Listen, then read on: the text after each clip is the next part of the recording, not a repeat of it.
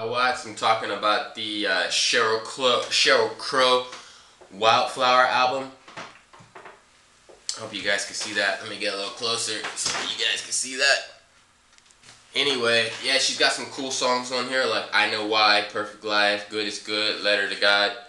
This chick is a really amazing artist. I really appreciate her music, and I just wanted to do a video talking about her album and some of her music because I really like her.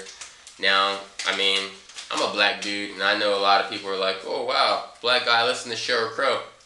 I listen to everything. I like Kenny Chesney, I like Shania Twain, just as much as I like Jay-Z. Now, I'm probably going to listen to Jay-Z and Tupac and Future and 2 Chainz a little more than I'm going to listen to Shania Twain and Kenny Chesney and Sheryl Crow, but nonetheless, I still like other genres of music.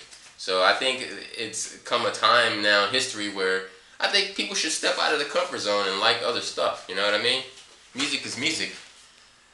It's art, you know? So I think people should open their mind up and try different stuff. It's kind of like, to me, music is like food. Why do you want to eat the same food all the time when there's so many other different types of food you can try and eat?